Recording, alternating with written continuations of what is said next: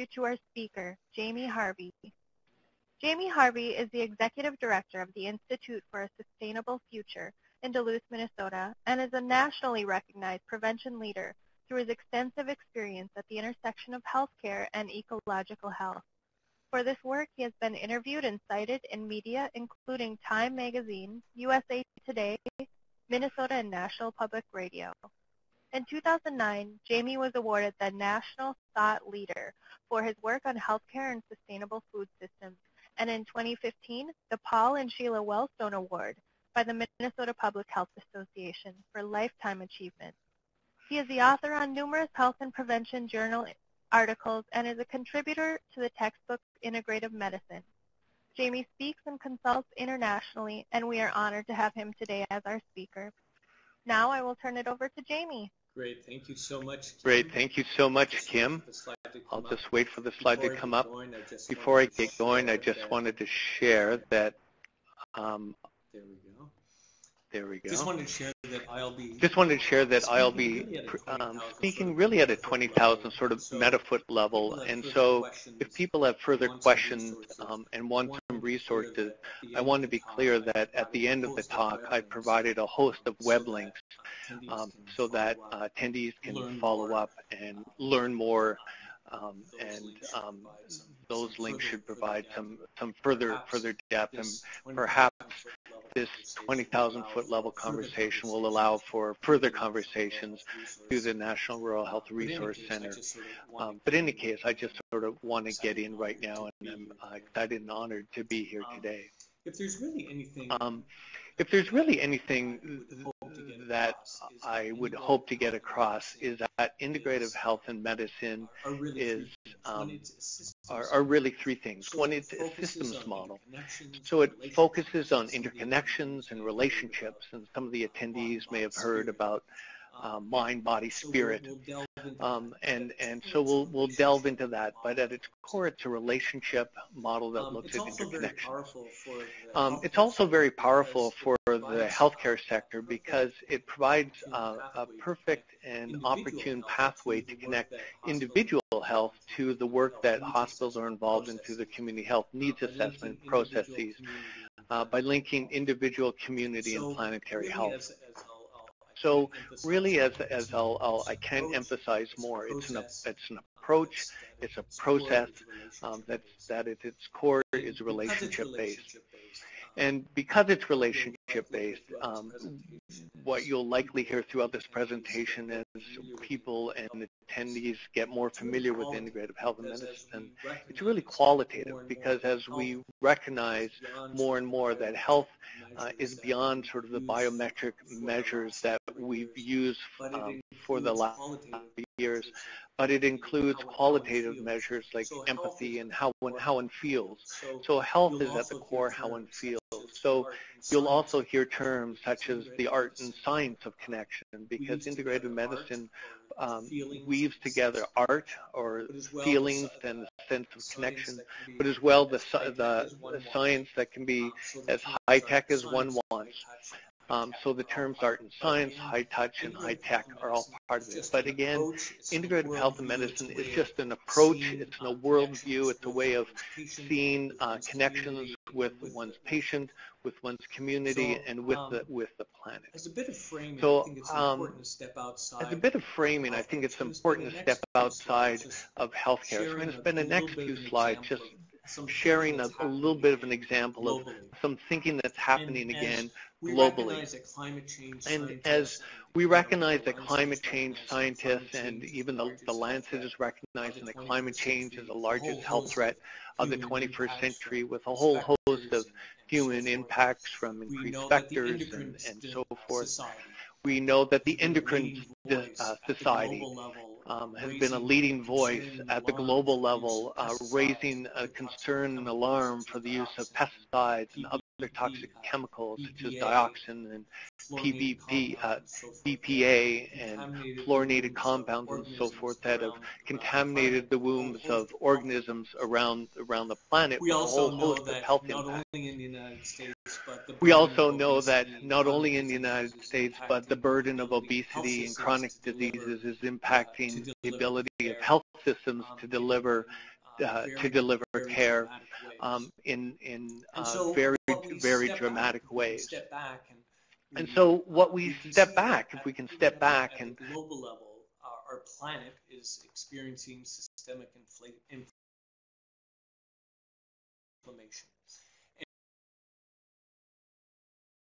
And if we can see that even at the global level, our planet is experiencing systemic inflammation. And if any of the attendees or anyone has had the opportunity to read last year's encyclical by the Pope or are familiar with the world of ecological economics, we start to understand that the world's problems cannot be analyzed or explained in isolation, and that in fact we're faced with one complex crisis. So what we are experiencing here within the crisis within healthcare with related to the burden of chronic disease or healthcare costs, it's helpful to understand that this conversation is happening beyond healthcare and is included in economics and so forth. And so what we're beginning to appreciate is that globally we are moving from a belief system of a sort of a mechanistic worldview where we can sort of silo off our daily activities to really a systems worldview, and that's really at the core of integrative medicine. And really, if we're to be successful in creating health, we are going to have to adopt this worldview. So it becomes a systems worldview is less dependent on hierarchy, because in a system everything's connected. There's no top or bottom, and the value and the quality of the relationships become more important. And for the healthcare administrators on this call, they likely appreciate the work that's happening in the World Economic Forum, where even at the global business level, you start to see again these same terms. And so this is their latest report, the 2006 Global Risks Report, where the business people are saying that global risks remain beyond the domain of just one actor, and highlighting the need for collaborative and multi-stakeholder action. And so if we were to substitute the word global risks with the word health or healthcare, we start to see again a similarity with the types of thinking that is embodied within the integrative health and medicine world. And so it again involves collaboration, multi-stakeholders, teams, and a movement away from hierarchies and control into collaboration. So again, to emphasize again, it's an approach. And so in this context of this great turning and and what's happening in the business world and within the community and within the environmental world and so forth, we are working within the healthcare sector, trying to address many of the needs of our patients, manage the costs of healthcare delivery, and so forth. And so we have a model that we've had now for the last 50, 60 years, really, ever since the Flexner report was published, and really embedded the allopathic model into healthcare delivery within the United States. And clearly, there's some important strengths of conventional medicine. For example, acute care and surgery and trauma care and diagnostics and so forth. And so the integrative health and medicine includes many of these approaches, but it expands beyond how we address and think about acute care and some of conventional medicine. But we have some context that are helping us realize that we need new tools, we need new approaches. We know that diabetes and pre-diabetes will account for 10% or so of total healthcare spending. Likely, many of those on the call are experiencing that right now. And quite frankly, clinical interventions are just can't keep pace. We also understand the science is telling us that pretty well 60 to 70 to 80% of our chronic diseases are a function of lifestyle and environment and nutrients and are preventable. So it helps us understand then that the tools that we are going to have to adopt are related to lifestyle and upstream approaches and prevention. And the skill, the training. We also understand, this was a study that was published in JAMA, that up to 60 to 80% of primary care doctor visits are related to stress. And so again, reinforcing this notion of lifestyle and a need to focus on prevention. And the challenge, of course, is that many of the med schools, and though this is changing rapidly, is that medical education has really been focused on the allopathic model, and has and the training and skill sets that our clinicians have not really yet caught up to the type of issues and concerns that the healthcare sector is facing today. So what I'll be sharing with you are tools and approaches that are going to be very, very helpful. And so within the Western medical model, what ends up happening, of course, is that each individual becomes a diagnosis. So a person may be a cancer patient or someone with depression, versus a person, an individual, a variety of different concerns, and may not be reaching optimal health. But we silo people into various disease categories and address the diseases by trying to address their symptoms without really looking at underlying cause. So a large function of some of the healthcare costs that we're experiencing is that we have not yet fully gone down the path of addressing root causes. And so what we're seeing is that huge percentages of the American public are using prescription drugs as a means to address some of these symptoms. And so other things that have happened as well within the last 10 years ago that are really changing and revolutionizing clinical medicine and how we think about health are other areas in science. So for example, and so what we're seeing, excuse me, I had to take a drink. Research on the microbiome is helping us understand that our gut bacteria has influence over a whole variety of disease processes and is connected to our liver system and our immune system. And in fact, mental health is now understood to be closely connected to our gut health. So it starts to throw our whole notion of how we think about individuals and disease process in the ways that we never thought could possibly be. We also understand, this is by the Minnesota Department of Health, but we see this, of course, in most states, and is generally well accepted, that clinical care or access to clinical care represents only about 10% of our health outcomes, and it's again those environments or those systems around us which influence our health. Moreover, which is helping us understand why 85% of physicians, this is according to the Robert Wood Johnson Blindside study, said that patients' social needs are as important to address as their medical conditions. But as well, science, I shared the example of the microbiome, but as well, epigenetics itself just blossoming as a whole field of inquiry, which is helping us understand, though we've spent a fair bit of money helping decode the genome, what is actually happening is within the epigenome is actually likely more significant as it relates to our health and health outcomes. And epigenetics is really the study of how external influences such as stress or exercise or nutrition or toxics and smoking can affect our gene expression, and these are heritable, meaning they can be passed down onto future generations.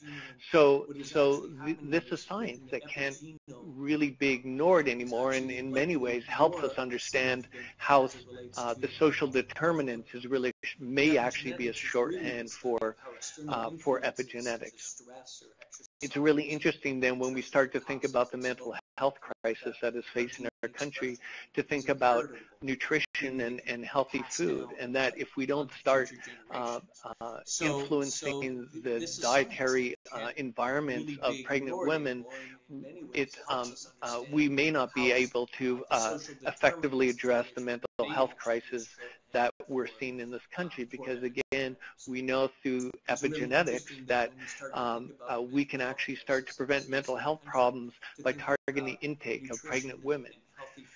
We also know studies now are helping to demonstrate, again, this is epigenetics, how meditation and the relaxation response, which I'll be speaking about a little bit more, is able to, within a couple of hours, change our metabolism and insulin secretion and inflammatory pathways. So meditation itself is now been demonstrated to have the scientific basis behind meditation is now becoming firmly established. So all of this has been happening in the last 10, 15 years or so with increasing evidence, helping us think that we need to think of a new way that not only helps address the symptoms of the patient, but more importantly goes to the root causes.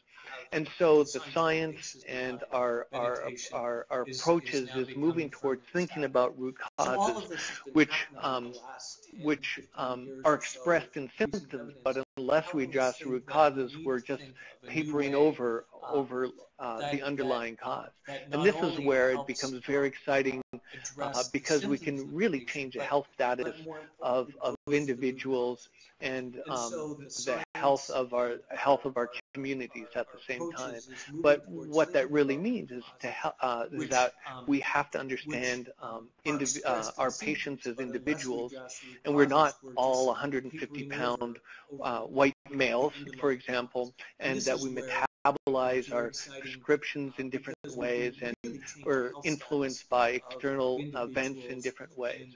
So integrative health and medicine is an approach that really is the health and medicine for the 21st century. I see I've dropped the C here, but health and medicine for the 21st century. So it's really an expanded it's an expansion of sort of allopathic medicine. It doesn't throw out its tools, but includes those tools in a whole new suite in a whole new toolkit. But again, at its core is understanding that we are individuals, each of us, with different physiologies, and whole systems of a mind, body, and spirit within the context of our community.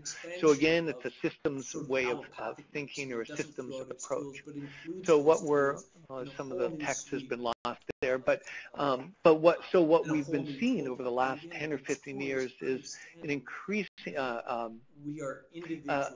profound shift in appreciation for a holistic approach or integrative approach. So the Institute for Functional Medicine, the Academy of Integrative Health and Medicine, the academic consortium, and I'll touch on these in a few minutes,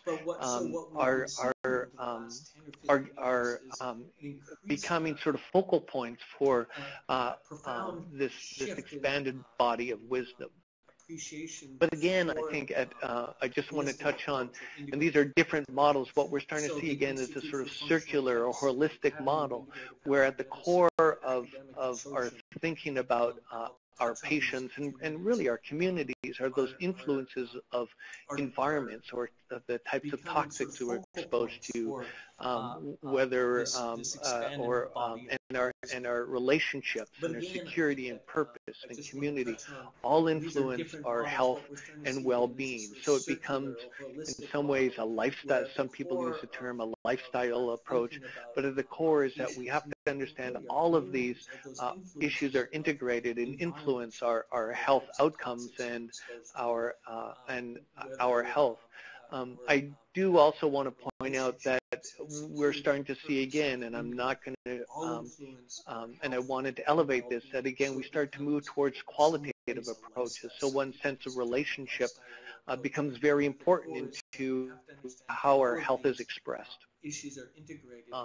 And that slide was a slide from the Center for Spirituality of the University of Minnesota, and for anyone on this call is interested, they've got great handouts and resources and a wealth of knowledge that can be very helpful for those who want to learn more. The Wheel of Health, even the Veterans Administration is moving out an integrative model, and this is what they call their Wheel of Health, and they are bringing acupuncture and mind-body stress reduction, and seeing how these approaches have been very beneficial, especially around PTSD, but more broadly it's shifting how some of the training and thinking is going within the VA. But again, what you'll see, though it might be called the Wheel of Health versus the well-being model, what we're seeing is that, again, we are putting the individual at the center and surrounded them by how relationships influence their health, their ability to have good sleep, nutrition, spirituality, and their connection to a higher being or a sense of higher power. All of these work together and manifest in health. The British Medical Journal did a study just 2 months ago, and again within Europe they're calling this the dynamic model of health. But again, what we're starting to see that it's a resiliency model that is embedded with the integrative, broad sort of integrative health and medicine. So again, integrative health and medicine is really an approach that reaffirms the importance of the relationship between practitioner and patient. And some of those on the call might be familiar with motivational interviewing, which is again a different, it's something that's been well recognized with the integrative health community for the last 10 to 15 years, but really it's how one approaches the patient as a partner in the healing process, I guess. And it focuses on the whole person, is informed by evidence, and makes use of all appropriate therapeutic and lifestyle approaches, healthcare professionals and disciplines to achieve optimal health and healing. And so I'm not going to really delve into all of these, but that can include naturopathic medicine, it can include acupuncture, and it can include aromatherapy, or it can include different lifestyle, other approaches. But it's, and so again, it's an expansive toolkit that the clinician then has for their patients, and it becomes actually very exciting and empowering because it reinstills the art and medicine for those clinicians that have felt it has been lost. Key principles of integrative health and medicine, again, are optimal health as a primary goal. So that means that even if someone is sick, they can be resilient with that. And so it's not to avoid death, if you will, but it's how one lives with the assets and improves the assets that one has, so you can live optimally. The healing power of love, that is a key tenet, and it's something that we shy away from in talking about this in society, but at the core of this is how one treats and cares one another, and especially within the clinician and clinical relationship. Wholeness, we've again touched on that, thinking of individuals as their health as a reflection of mind, body, and spirit. It's a focus on prevention and treatment, so it's not just treating the symptoms, but trying to understand the root root causes and looking upstream as to how to mitigate some of the extenuating influences. Integration of various healing systems, so again, energy medicine, nutritional medicine, and spiritual medicine, all these types of healing systems, recognizing that we all have an innate healing power, and so empowering the patient to be and their innate abilities, so it changes the dynamic, the power dynamic within relationship. And in individuality, again, understanding that we're all unique individuals, and that we have many learning opportunities. So whether whether even the process of dying can be a learning opportunity, and it's part of the natural cycle of life.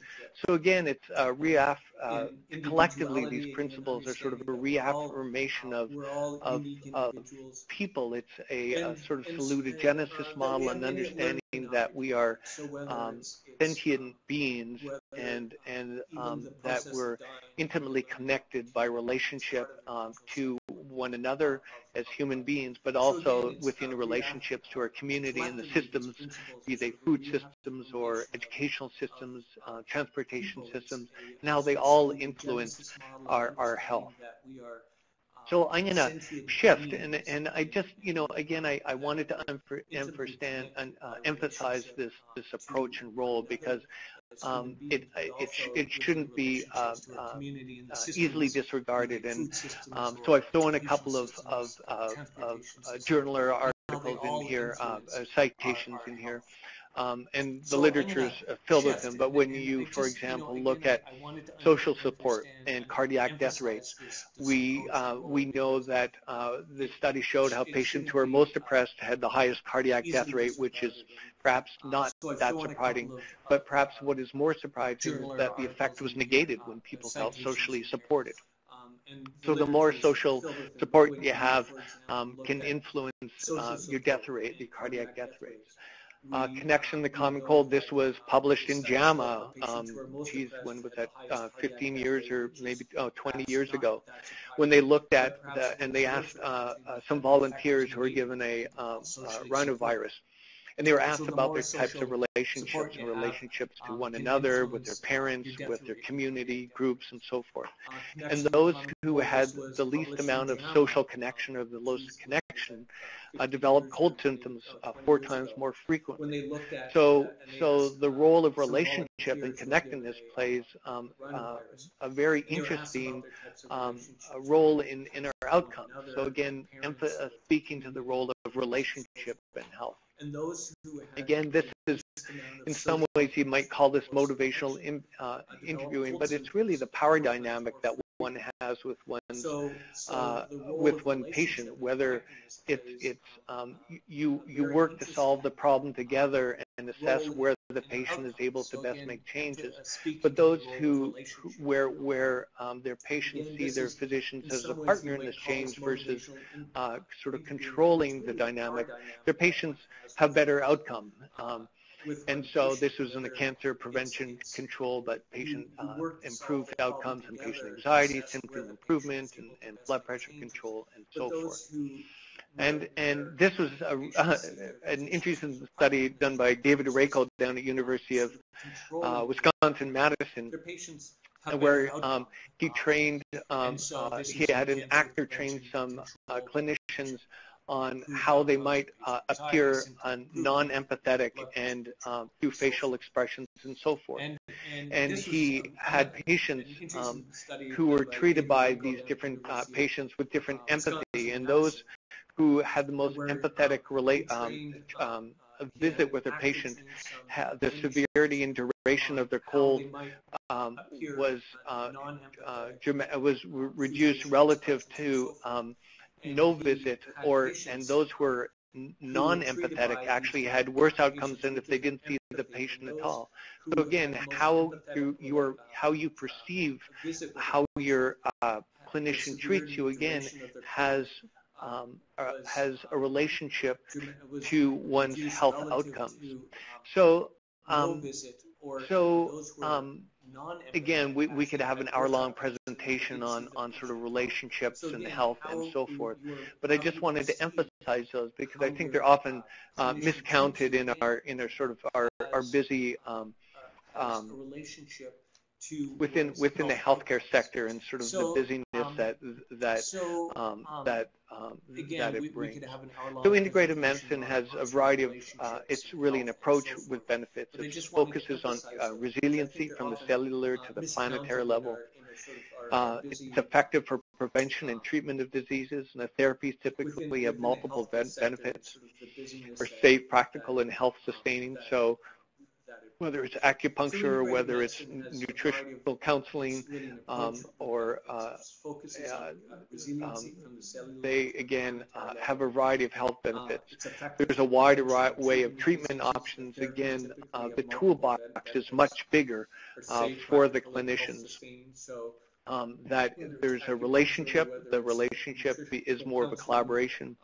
And what we're seeing are clinicians that are just really energized because they are excited by the science, because once you see these interconnections, it can become pretty tricky. So it stimulates the clinical mindset that is intrigued by the science but it also brings in the art of medicine. So there's benefits to your clinicians, but also benefits to the patients. And I have a link to this at the end of the talk. But again, this is a great synopsis of the efficacy and cost effectiveness of integrative medicine. And this is a nice summary in this Bravewell collaborative report. But again, increased patient satisfaction and retention. We're seeing pain management, decreased pain medication needs, and I'm going to share a couple of examples in a few minutes. Decreased pre- and post-operative anxiety, improved engagement in patient self-care. So patients want to become more involved in their self-management. It's a way that patients become and feel empowered. And so we are seeing sort of the efficacy of the cost efficacy. And so again, more broadly, we are seeing how changing lifestyle could again prevent significant amounts of heart disease, or within studies, the state hospital study done by the Preventive Medicine Research Institute, we're able to avoid cabbage because of lifestyle interventions. And so we can see significant savings per patient on lifestyle approaches. But again, one has to have the skill set and appreciation for how upstream and preventative approaches can influence outcomes. So again, it's we can start to see some of these savings if one has the skill sets or really the training to see that. We're seeing increased patient satisfaction. HF scores are higher when patients receive integrative services. Patients who receive integrative health and medicine services for pain feel it was improved, and so forth. And I'll share some more of these studies. And I'm going over these quickly because my sense is that it's helpful for you to sort of sit back and sort of find some of these sources in the literature, because through these citations, then they'll sort of lead you on a pathway. But again, I just wanted to provide a broader overview. And so what we're seeing is widespread use. 42% of all the hospitals in the U.S. offer integrative services. Use of integrative health and medicine is as high as 90% for certain patient populations. And some of the more common conditions that are being successfully treated are chronic pain, GI disorders, depression, anxiety, cancer, and stress. And so what does that look like? I'm less familiar with examples in the rural health community, but in the larger health systems across the United States, almost it's common now to find in the integrative department or a full system-wide approach that's incorporated throughout the system. So, for example, Aligna Health now has integrative medicine physicians, they have functional nutritionists, they have acupuncturists, biofeedback, health coaching, massage therapy, spiritual direction, mindfulness training.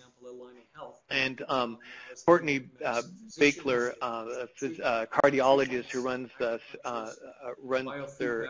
integrative program, spoke at a conference that I host every year in Duluth, and her full presentation's available there at that link. But again, what you're seeing are major health systems that are bringing in a whole cadre and bringing in a sort of team-based approach to thinking about their various patients. So, for example, the Cleveland Clinic Center for Integrative Medicine has integrative medicine physicians and wellness physicians and holistic psychotherapists and massage therapists and acupuncturists and Chinese herbalists and using biofeedback and so forth. So, again, the toolkit is just expanded in a really exciting and dynamic way. This was a study that was published in the Journal of National Cancer. It was in a monograph, but was at the Aligna system, where they found anxiety was decreased, cancer pain and anxiety. So therapies such as acupuncture and massage reduce self-reported pain levels by 47% and can cut anxiety levels by 56%. So if we convert that into value and potentially decrease pain payment, we start to see not only cost savings, but also patient satisfaction and just generally health outcomes, which is sort of a sweet confluence of outcomes that one would want. The Aligna has a resiliency training program, 8-week-long skills-based program, where they bring in a psychiatrist, nutritionist, and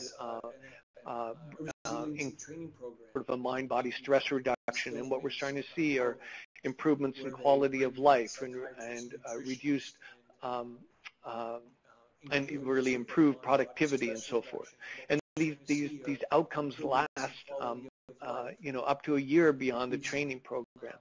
So what integrative health and medicine offers are new tools and techniques beyond the sort of conventional toolkit to really improve self-efficacy and the health of individuals, the health of employees, and so forth. I don't know if any of you on this call are familiar with PROMISE. It's a program that was developed by Health and Human Services, but it's patients can report their health outcomes. So it's really a sort of a qualitative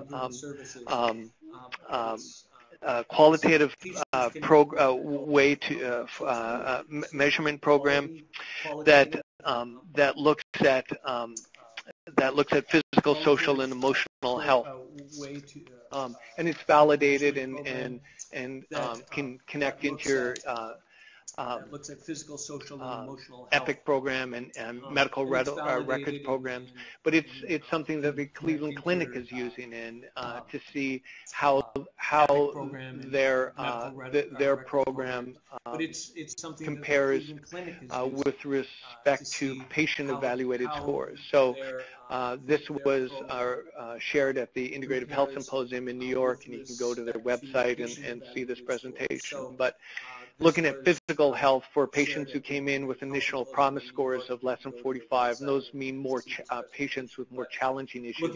Lower score is sort of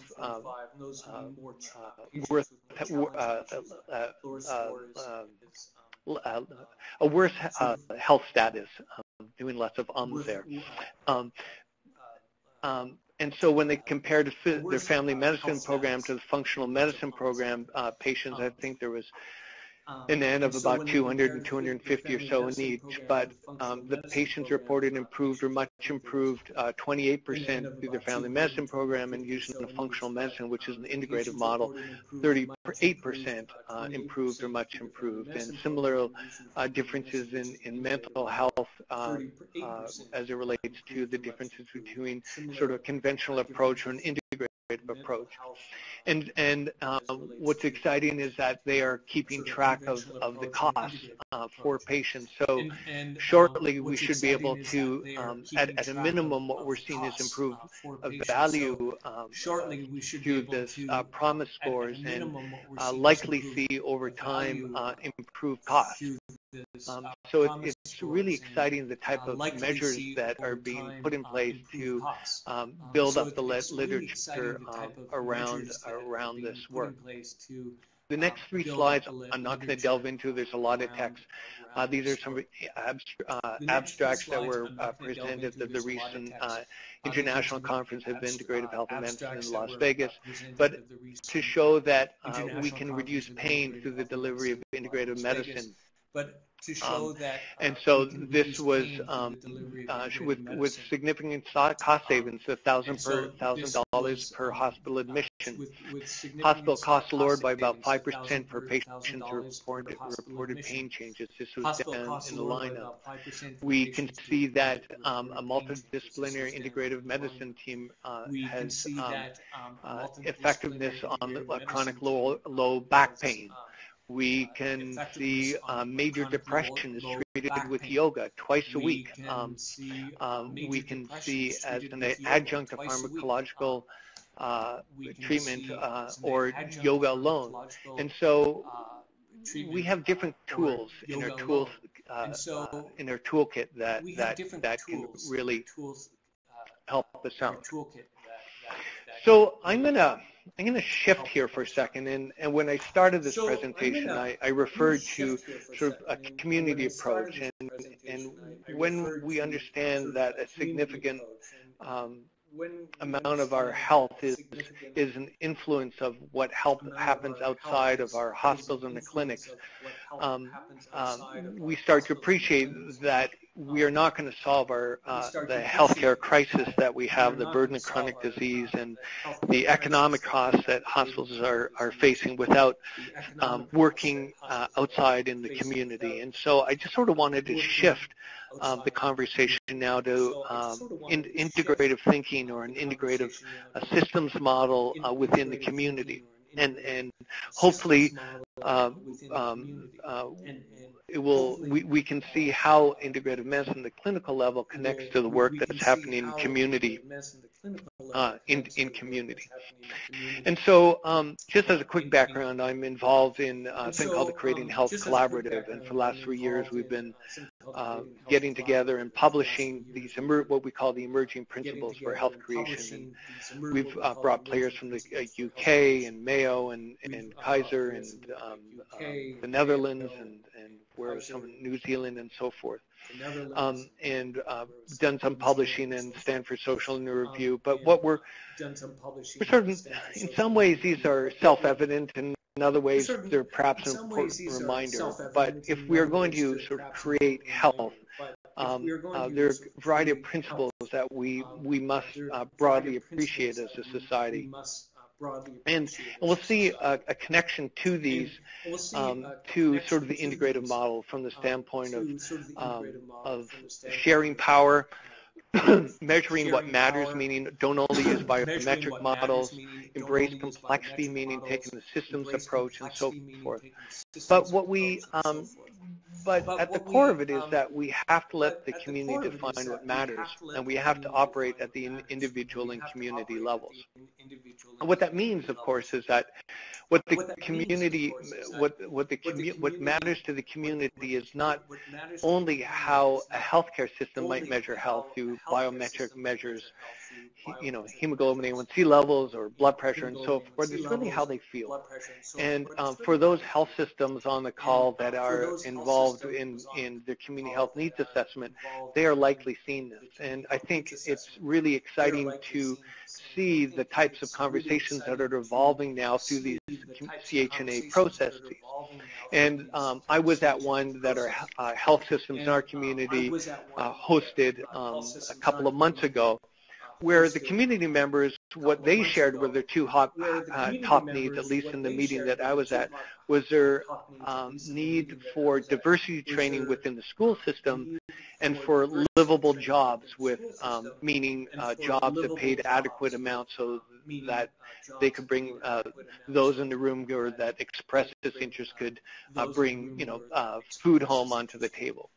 And so clearly, diversity training in schools and livable jobs aren't directly the responsibility of a healthcare institution, and we start to see again that or what we experienced was a sort of disconnect, and it's like, how does one connect sort of qualitative and quantitative measures? So there are two different languages that were happening there.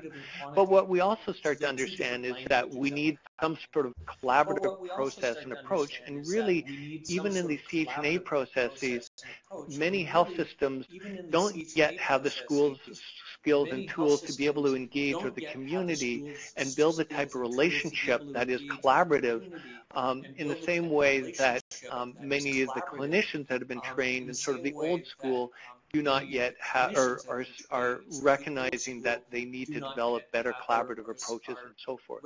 So if one imagines our community as a patient, we can apply integrative thinking in the same way. And so how does one empower the community, and how do health systems and community work together to address the various issues that come up? And when we know that our individual health is a function of relationship, so our sense of place where we work, live, learn, and play, we can start to, again, apply integrative thinking. So that really our next health system, or our whole person or integrative model of health, is understanding the context that surrounds individuals, and that hospitals and the healthcare community can be strong leaders in helping elevate the notion that the quality of life is as important as many of the biometric model measures that the healthcare system is used to having. And an empowered community and individuals ultimately is going to result, or likely result, in better health outcomes. So the approach that one uses at an individual level or a clinical level is really the same, that will be effective in working with the community on addressing community health needs. And to think that any one person can do it alone is a false notion. So that how do we develop a team-based approach at the clinical level to help our patients, and or think about a team-based approach with even competing healthcare systems or business community, school systems, and so forth at the community level, because we're going to have to change the influences that are happening out in community. So again, what we're doing within clinical medicine through integrative health and medicine, and actually beyond, as we address community needs, is creating a new health operating system that puts into a better relationship quality versus a strict quantitative approach.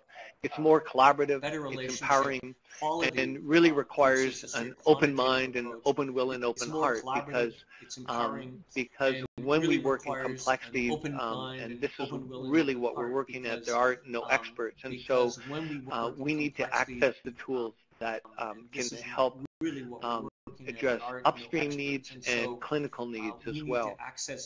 And so I'm going to just summarize some of this, and I'm not sure what we may want to do for Q&A after this talk, but after this slide, there's a whole variety of, maybe I'll just run through them, a variety of links and resources and so forth. Maybe I can quickly summarize. But if I was trying to imagine how one might introduce an integrative medicine or an integrative health and medicine in rural hospitals. And I think at the core of it, one has to think about the approach. How does one work with one's employees? are you developing sort of employee teams? How does one think about collaborations and so forth? And I think the business community is helping shift teaching and helping us understand that that traditional hierarchical model just is not necessarily as effective at building a healthy and vibrant and resilient workforce.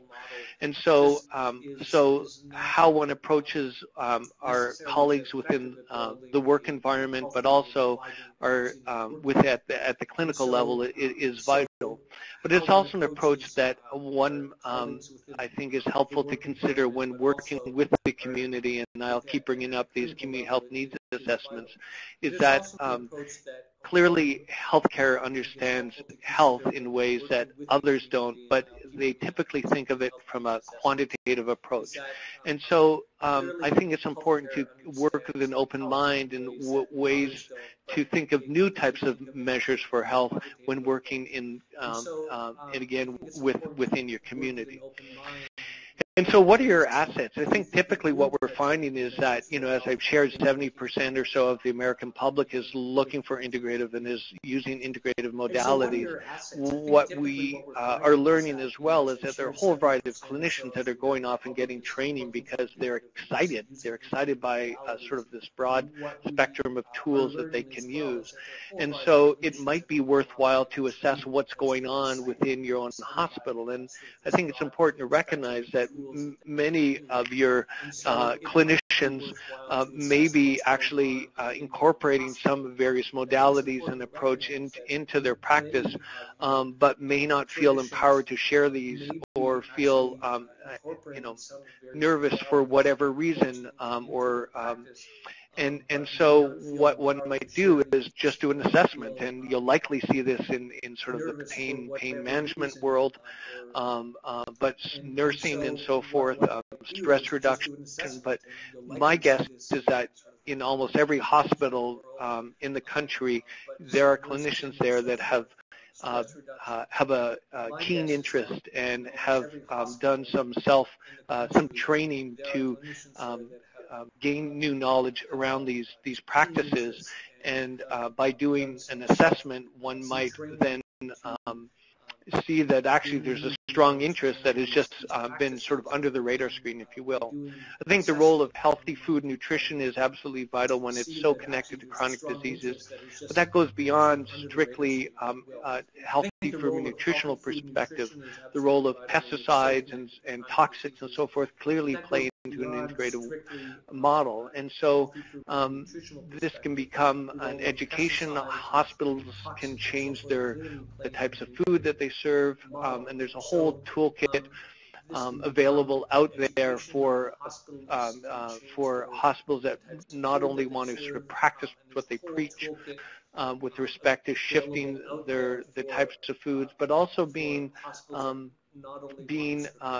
champions and helping educate their community around sustainable food, because sustainable is a holistic model, and that the science is showing that we can no longer ignore the fact that a lot of the inputs into the industrial food model have inputs onto individual health.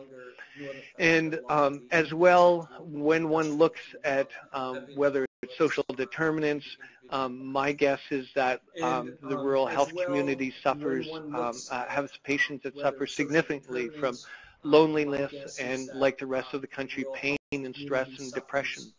So explore the many tools available out there: mind-body stress reduction, meditation, and so forth, Tai Chi and yoga. Explore what might be in your community, massage, and so forth, that play important roles in addressing some of these issues of loneliness, pain, stress, depression, and so forth. And again, this food gets back into it, because when one looks at the role of food and healthy nutrition as it relates to mental health, it's absolutely imperative that food be connected to mental health issues as well. There's some powerful powerful work going on around group visits and how group visits become very empowering to the patients themselves. And the side benefit is that there's actually some often cost savings to the healthcare system, but training for the for your clinicians on how to do the group visits and how to code for them and so forth is important. But I think what evolves out of group visits is an empowered sense of a community and really the types of relationships that we pretend don't exist or have traditionally pretended don't exist and are so vital for health. So again, something worth considering. I think I already touched on this, but what I meant by collaborative community leadership, demonstrating skills when working with community and in community. And there's a whole toolkit of training around collaborative leadership and hosting and engaging communities around using tools such as World Cafe, and Proactive Cafe and active listening. There's a suite of tools out there that the healthcare community might benefit from to better help emerge the wisdom from the community as it relates to some of the underlying drivers of poor health status in the communities. And then finally, as one's thinking about hiring and training and teaching, as one starts to train or hire, and where and who are you hiring from? What are their credentials? Are they involved with a holistic medical, a nursing association, or have some institute for functional medicine training, or American Board of Integrative Health and Medicine diplomats, or what is the mindset? So in your hiring practices, whether they have specific credentials or not, what is the mindset that they're bringing to the institution? And then what is the ongoing training? My guess, again, is that you have many clinical perspectives that are integrative in nature that can provide in-house training for your colleagues and so forth. And so my sense is that there are actually a lot of assets to build from, and a whole variety of resources that can be accessed for anyone in the rural health community or beyond to help start moving integrative or more expansive model into their healthcare system. So I'm going to breeze through these, and I think we might have room for a few questions. But these are just some organizations, some fellowships and trainings for the Duke program. Is great for perhaps for healthcare leadership. Helps to provide some training in integrative health and medicine. I Am For Us, Integrative Medicine for the Underserved, has a conference coming up